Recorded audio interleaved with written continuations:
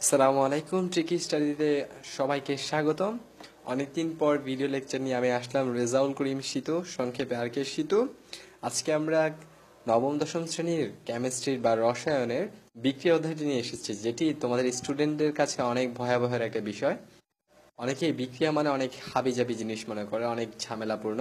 কিন্তু সত্যিকার অর্থে বিক্রিয়া যদি আমরা আলোচনা করি, তবে বিক্রিয়াগুলো অনেক মজার, এবং আমরা অনেক মজার মজার তথ্য সেগুলো দ্বারা জানতে পারি। আসলে আমরা খেয়াল করি বিক্রিয়া সম্পর্কে কি কি তথ্য জানা যায়। প্রথমে আমরা জেনে নেব যে বিক্রিয়া কত প্রকারের হয়, কি কি হয়, সেগুলো একটু জেনে নিলে আমাদের অনেক সহজ হবে পড়তে। তো আমরা আগে জেনে নিই আমাদের বিক্রিয়াগুলো কি কি। আমরা এখন দেখি আমাদের বিক্রিয়ার কয়েক ধরনের প্রকারভেদ থাকে, তার মধ্যে কয়েকটা সুপরিচিত যেগুলো আমাদের নবম দশম শ্রেণীর সিলেবাসের মধ্যে আছে, আমরা শুধু সেগুলো নিয়ে আলোচনা করব। যেমন সংযোজন বিক্রিয়া, বিয়োজন বিক্রিয়া, প্রতিস্থাপন বিক্রিয়া, দহন বিক্রিয়া। এছাড়াও আরেক ধরনের বিক্রিয়া আছে, সেটা হচ্ছে প্রশমন বিক্রিয়া। এগুলো হচ্ছে সাধারণভাবে বলা যায় বিক্রিয়ার নাম। সংযোজন মানে কোনো কিছু যোগ হওয়া, বিয়োজন মানে কোনো কিছু আলাদা হয়ে যাওয়া, প্রতিস্থাপন একটা কিছুকে সরিয়ে আরেকটা কিছু বসিয়ে দেওয়া, দহন বিক্রিয়া মানে অর্থাৎ কি বুঝতে পারি এখান থেকে, যে কোনো কিছু জ্বালানো বা পোড়ানো এরকম কিছু বুঝতে পারতেছি। প্রশমন বিক্রিয়া সেটা আমরা খুব মজার একটা বিষয়, যেটা আমরা জানবো আস্তে আস্তে গভীরে গেলে। এরপর আসি আমরা ইলেকট্রনের স্থানান্তরের ভিত্তিতে বিক্রিয়াকে কত ভাবে ভাগ করা যায়। আমরা দেখতে পাচ্ছি যে ইলেকট্রনের স্থানান্তর ভিত্তিতে বিক্রিয়াকে দুভাগে ভাগ করা যায়, অর্থাৎ দু প্রকার: রেডক্স বিক্রিয়া, নন রেডক্স বিক্রিয়া। রেডক্স বিক্রিয়া শুনে ঘাবড়ানোর কিছুই নেই, এটা হচ্ছে জারণ বিজারণ বিক্রিয়া। আসলে এই জারণ বিজারণটাই আমাদের মধ্যে সমস্যা করে। আমি যখন 9-10-এ পড়তাম, আমার অনেক ঝামেলা করতে জারণ বিজারণ বিক্রিয়া। তো এখন থেকে আমরা বুঝে বুঝে পড়বো, তাহলে আমাদের আর ঝামেলা হবে না। এছাড়াও আমাদের কিছু বিক্রিয়া আছে, সেগুলো আমরা নাম জেনে নিই তাপের ভিত্তিতে। যেমন তাপ উৎপাদী বিক্রিয়া, তাপহারী বিক্রিয়া। অর্থাৎ যেসব বিক্রিয়ার তাপ উৎপাদন হয় তাদেরকে বলা হবে তাপ উৎপাদী বিক্রিয়া। যেসব বিক্রিয়ার তাপ হারায়, অর্থাৎ পরিবেশ থেকে তাপ শোষণ করে, তারা হবে তাপহারী বিক্রিয়া। তাপ উৎপাদী বিক্রিয়াকে বলা হয় এক্সোথার্মিক, আর তাপহারী বিক্রিয়াকে বলা হয় এন্ডোথার্মিক। এছাড়াও কিছু অপরিচিত কিন্তু খুব প্রয়োজনীয় বিক্রিয়ার নাম আছে আমাদের, সেগুলো আমাদের জেনে নিতে হবে। সেগুলো হচ্ছে কি: পানি সংশ্লেষণ, পানি যোগ, সমানুকরণ। খুব মজার বিষয় এবং খুব ঝামেলার বিষয়। যারা ইন্টার অথবা যারা কি করবে, আমাদের কলেজ জীবনে যাবে, তাদের কেমিস্ট্রির সমানুকরণ নিয়ে অনেক পড়াশোনা করতে হবে। সুতরাং সমানুকরণ সম্পর্কে এখনই আমাদের ভালোভাবে জানতে হবে। আর একটা আছে কি পলিমারাইজেশন, অর্থাৎ পলিমারকরণ বিক্রিয়া। পলিমারকরণ বিক্রিয়া অনেক মজার, সেগুলো আমরা শিখবো। সুতরাং এখন আমরা দেখি বিক্রিয়া কত প্রকার এবং কি কি। যাই হোক, এরপর আমরা যাব কোথায়? আমরা যাব এসব বিক্রিয়ার ব্যাখ্যা, কাকে কেন সংযোজন বলা হয়, কেন বিয়োজন বলা হয়, কিভাবে কি হয়, সেগুলো আমরা জানবো। তো আমরা আমাদের পরের পৃষ্ঠায় চলে যাই। এখানে আমরা বিক্রিয়ার নাম দেখতে পাচ্ছি।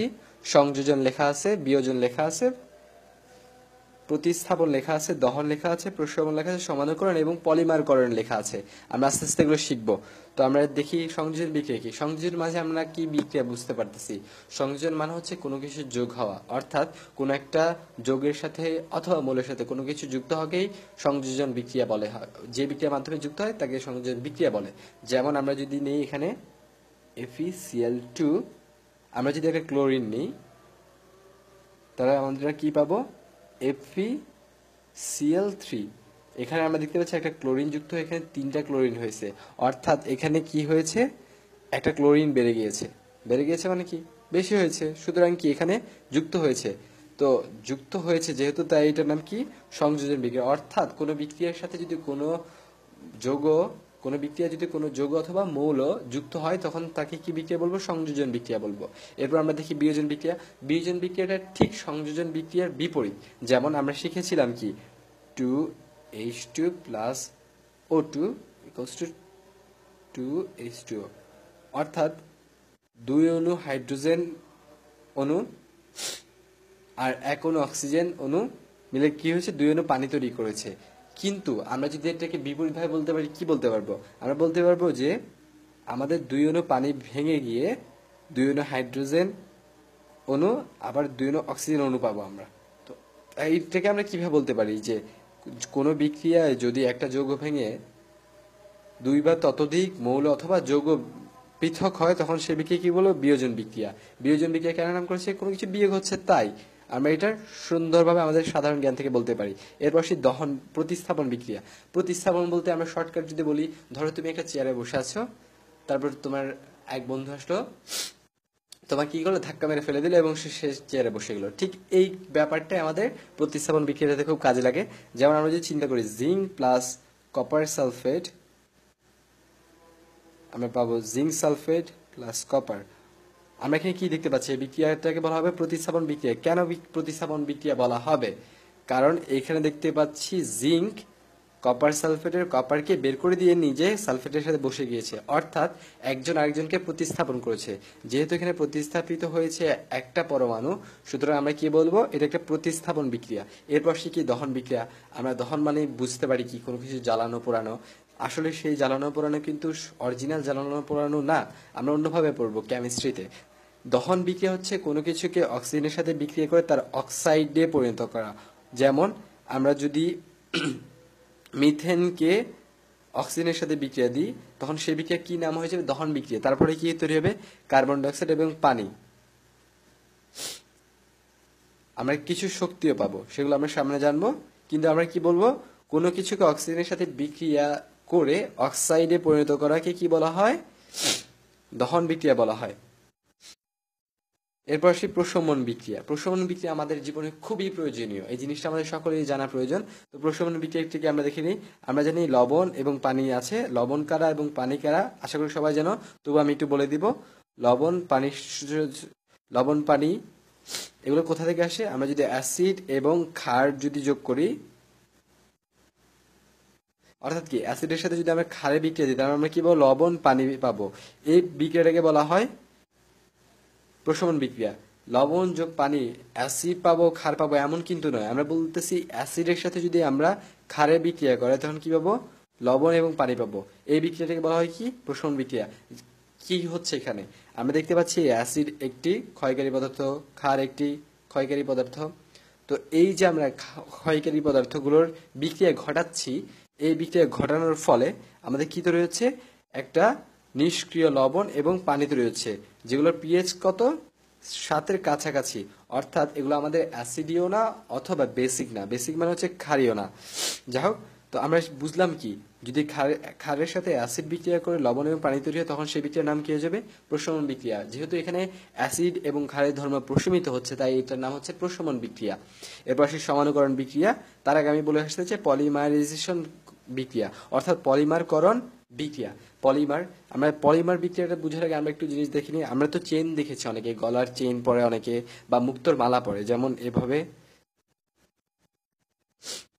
আমরা খেয়াল করলাম এটা একটা মুক্তোর মালা। এখানে অনেক অসংখ্য মুক্ত মতি রয়েছে, যেগুলো একসাথে যুক্ত হয়ে কি তৈরি হয়েছে, একটা মালা তৈরি হয়েছে। ঠিক এই ঘটনাটাই আমাদের পলিমারকরণ বিক্রিয়ায় কাজে লাগে। যেমন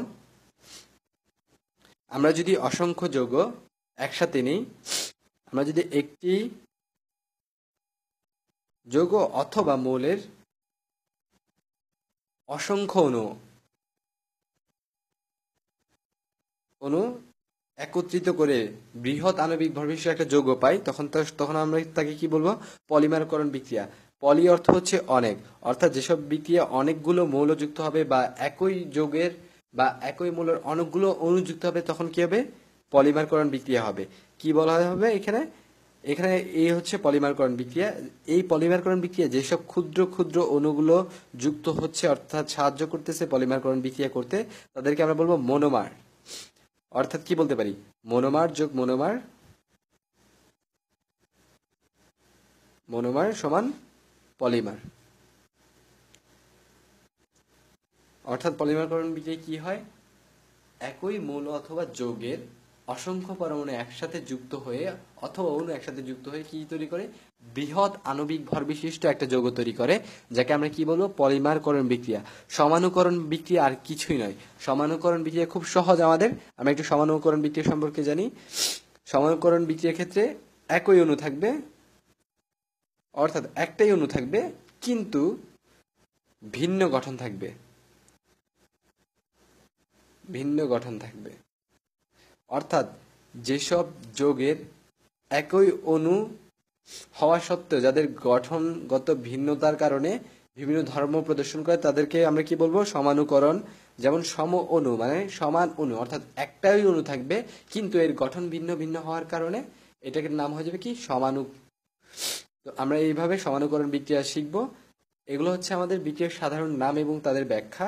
তো আমরা এগুলো জানলাম আমাদের সামনের পড়াটা এগিয়ে নেওয়ার জন্য। আশা করি সবাই আমাদের পরের লেকচার পর্যন্ত ভালো থাকবে এবং আমাদের সাথে থাকবে।